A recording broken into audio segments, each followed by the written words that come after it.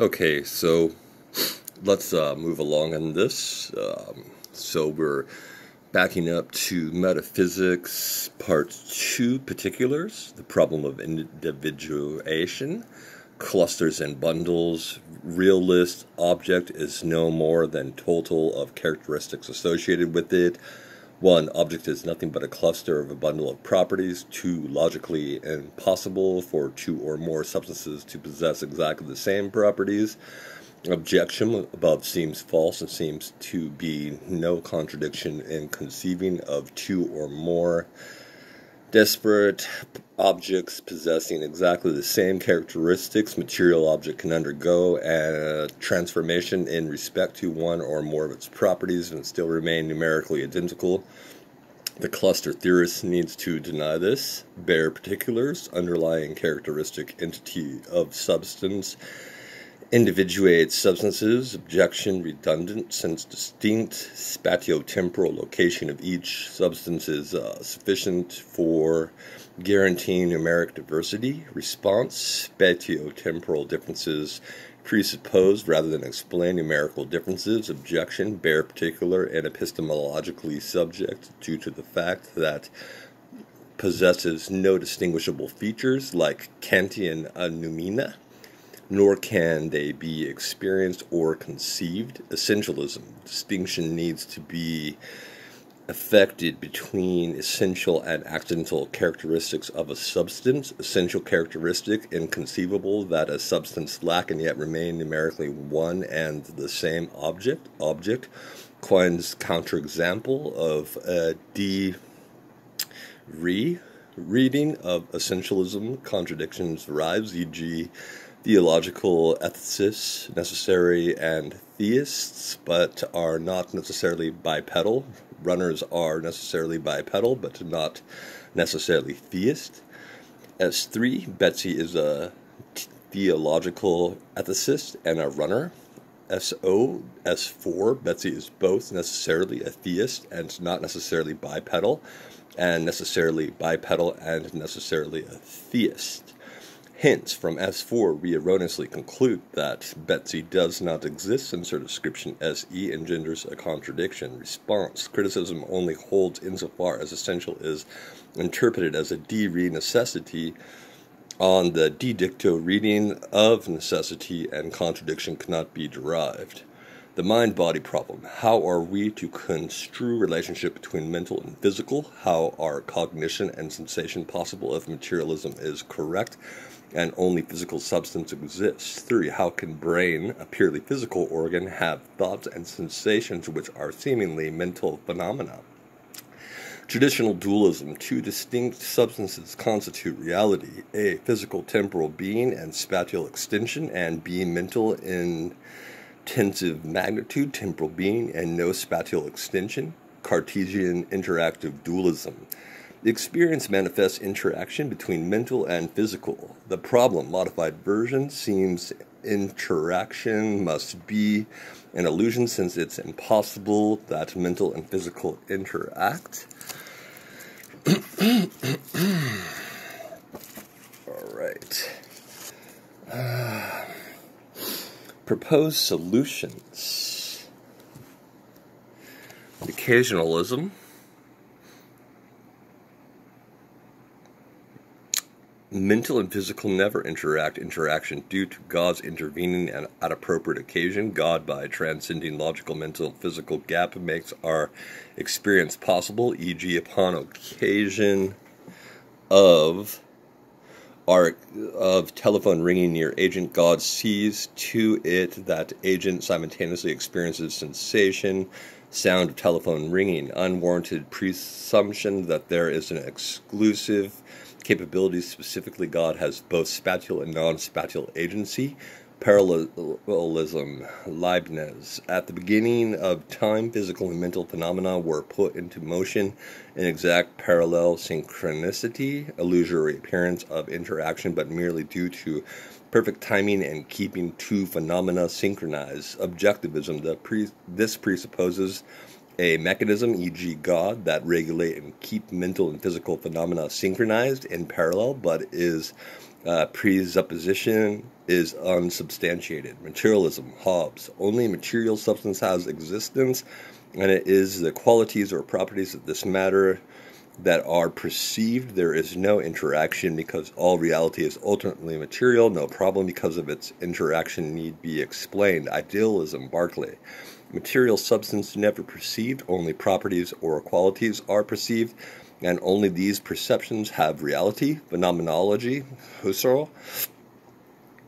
Question or putative existence of objects apart from consciousness of them needs to be excluded from consideration. Ontological status of objects transcendent from conscious needs to be held in epistemic abeyance. Consideration should be focused upon a descriptive endeavor to understand nature of consciousness and its suchness as unadulterated consciousness apart from speculation about hypothetical reality of objects.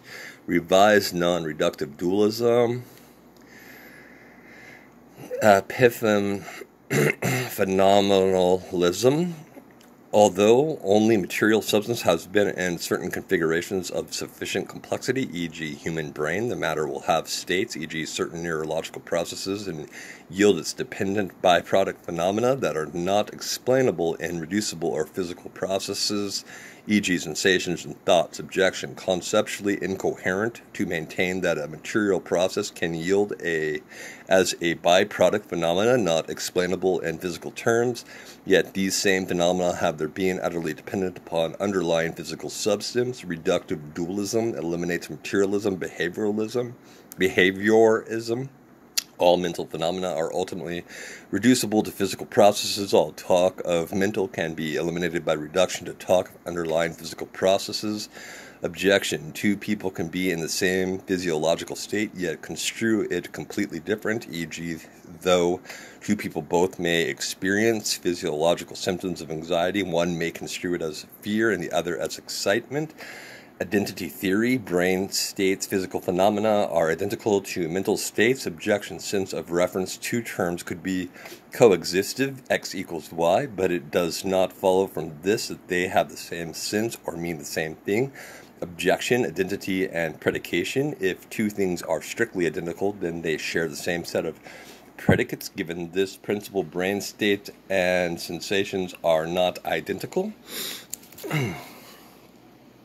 Response: causal brain states. Brain states can produce or cause sensations as their effect, foregoing difficulties and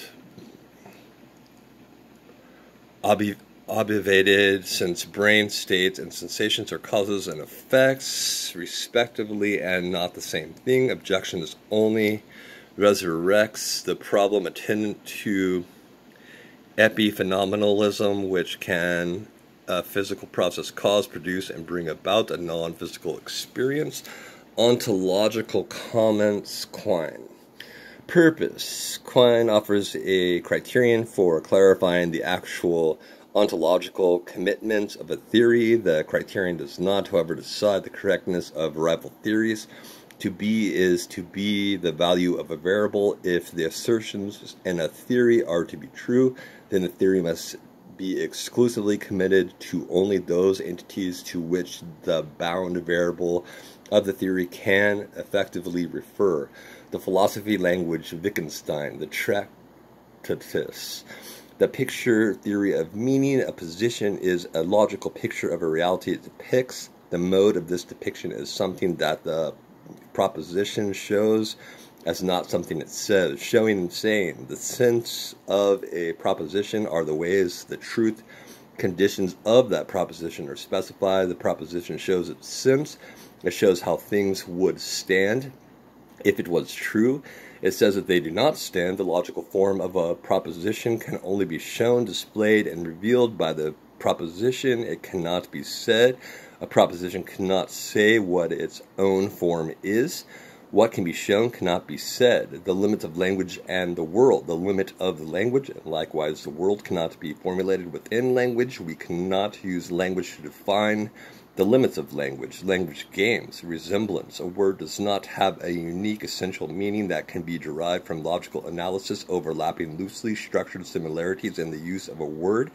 compromise its meaning. For existence, the word game, there is not connoted a single property that is essential to all games, but rather a host of overlapping resemblances and a continuum of activities ordinarily called games. Meaning and use, there is no single fundamental use of language. Language has many uses, e.g. poetic, interrogative, assertive, metaphoric, etc. Language games, there are as many language games as there are uses of language and ways of using synthesis. The use of a word in a language is its meaning. One cannot read off directly from a sentence what its use might be. For this, the context needs to be known.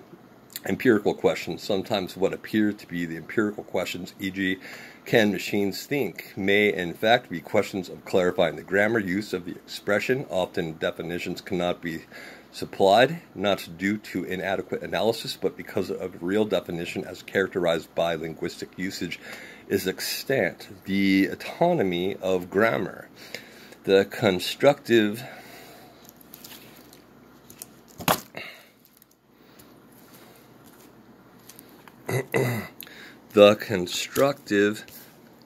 pipe tobacco on my paper there. Anyways, let's see, where were we? The constructive of language is a production of human activity. The adoption of certain grammar and grammatically rules is not due to the higher level rules, but due to convention. Reasons of the grammar can only be given within language game. We cannot use language to get outside of language. Epistemology, theories of knowledge, rationalism, Plato and Descartes. If someone truly knows something, then they could not possibly be mistaken. Empirical knowledge is always subject to error. It can never be qualified as knowledge. That is a mere belief or opinion. Problem. This view makes science impossible. Claims to empirical science knowledge are held to be suspect and erroneous.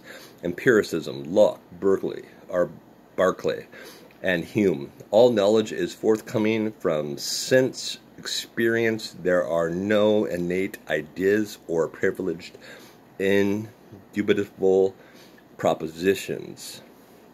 Truth and self-evident truths of geometry and logic must first be learned through the empirical demonstrations. It follows by the principle of parsimony that prima facie it is only through a posteriori means that any knowledge is acquired. Difference between truth and analytic and synthetic propositions is one of degrees and not of quantitative kind. Degree and difference is no more than 1 degree of the conviction regarding the truth. In more radical formulations, such as with Quine, this proposal becomes one for abandoning analytic synthetic distinction. Problem. This view collapses into an idealism where in only reality recognized is that immediate perception and reality of external world apart from immediate sensory data is dubitable. The Scottish School of Common Sensism.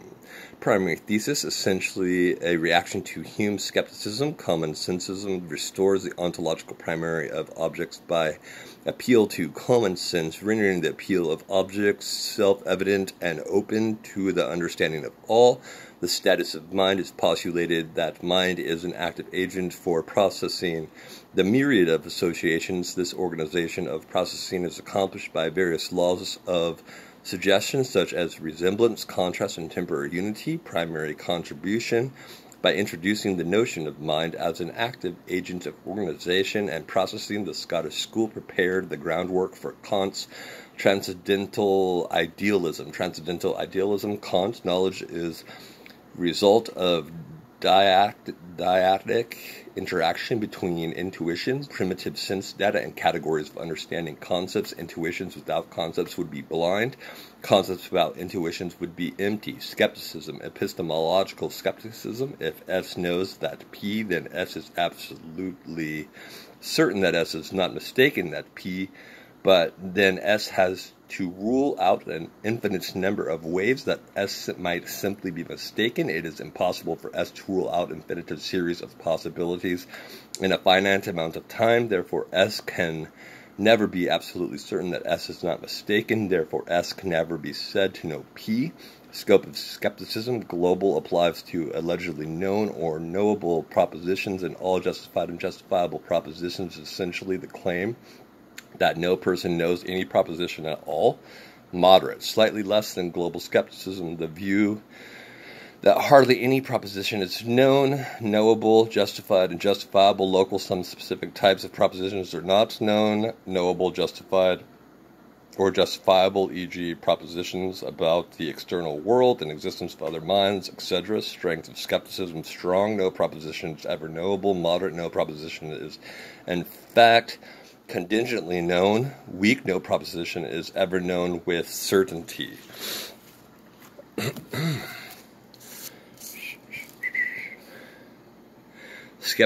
Criticisms of skepticism. Thesis is self-refuting. It is absurd to claim that one knows that nothing is ever known, for clearly one either knows at least that nothing is known, a contradiction, or one does not know that nothing is known, ever known, a refutation of skepticism. Thesis initiates an infinite regress. Skepticism requires one to commit to an infinite series of meta-epistemic claims of the form S knows that S knows that S knows ... P. This sets up a de facto impossible condition for knowledge. It could realistically be contended that in fact S knows all kinds of P, and at time, because S is the fact, not mistaken that P, but S cannot legitimately claim to know that S knows P, because S cannot rule out every possible way S might be mistaken. Reasons for thesis undermine thesis. The very premise used to support the conclusion for the skepticism themselves becomes subject and dubitable based on the very conclusion they uphold. Hence, paradoxically, the strength of the argument used to support the skeptical thesis will vary proportionally to the thesis itself. Foundationalism. Some propositions are non-inferently justified. Every proposition that is justified but not non-inferently justified is such that there is at least one ancestral chain of justification from the proposition of the proposition or set thereof, which is non-inferentially justified. According to the class of the propositions that are non-inferentially justified, form and foundation upon which all inferred justifications rest by way of their ancestral chains. Problem. Foundationalist accounts for how inferentially justified propositions are justified for a person at one time. The issue depends upon empirical certainties are to be understood, which is determined by how to construe and explain a root relation between language and non-linguistic experience it describes. Correspondence theory. Truth of proposition corresponds to a correlate of empirical reality. Hence, Tarski's dictum, snow is white, is true if and only if snow is white, i.e. a proposition is true only if it corresponds to the reality it purports to describe. Problem. How does one ascertain whether a proposition corresponds to reality? How is the nature of this correspondence to be understood? Coherence. Justification for a non-inferentially justified belief is that belief coheres on conditions of consistency with other beliefs in a system of beliefs. Problem. Circularity in coherence theory seems to be a vicious circularity. How can theory then avoid a charge that is vacacious theory? Response. Objection assumes that it is possible for two logically incompatible systems of belief to be internally both coherent and consistent. This is a spurious assumption, for this would be logically possible only in a world where neither system has any correspondence to reality, e.g. two mythical systems of belief, but this ignores the fact that intent of epistemic project is to connect belief with the reality in an attempt to secure claims concerning truth and knowledge. Pragmatism. James, Dewey, and Peirce. Truth regarding some subject is that an opinion which is ultimately fated to be agreed upon by all those qualified to investigate matter. Problem. Definition presupposes that scientific knowledge is symptotically approaching truth, presumes that truth cannot be acquired by means other than investigation, e.g. by mystic insight, ignores possibility that consensus of investigators may be temporarily achieved only to dissolve away after new putative counter-evidence is found. Common Sense Realism, Overview of Theory, G.E. Moore, The Propositions of Common Sense. G.E. Moore claims that certain propositions are known with absolute certainty if by absolute certainty it is meant the limit of certainty as espoused by ordinary. People are assenting to the truth of some claim as such. Common sense regarding to Moore accepts the truth of claims such as material objects exist and they are acts of consciousness. The issue of analysis is the distinction should be made between analysis of claim of knowledge from the ordinary understanding of such claim. Difficulties with the former need not necessarily imply difficulties with the latter. Criticism of theory. Wittgenstein, one at the foundation of well-founded beliefs and lies between what is not founded. Moore uses the phrase, I know X to be true, inappropriately. The claim that common sense realism assents to cannot be known in the ordinary sense rather than form of groundwork or background for other claims and our world picture. 2. Uncertainty. In order to question some propositions to be dubitable, others must not be doubted. These background propositions form the framework for doubt to become possible, but they are by no means immutable. 3. The set of background beliefs. Those beliefs are exempt from doubt cognitively, are not deductive set of axioms, rather they form the loose collection of presuppositions about the world that are gradually and concurrently accepted as true. So we will stop there and then we will resume on traditional analysis, justified true belief. This is Justin William Suvoy, and as always, you can contact me at suvoyjustin123@gmail.com. That's SUVOYJUSTIN123@gmail.com. Find out how to give to this channel. I need books, so that would be helpful. Also, it can do other things that support the channel and enhance quality of these videos. Slowly but surely, but I hope that you're enjoying this material that I am uploading. This will help us as I attempt to do a survey on Plato's Republic and look at some other philosophical works, and I hope you're enjoying this, and I look forward to making part 3 of this. All right, talk to you soon. Goodbye.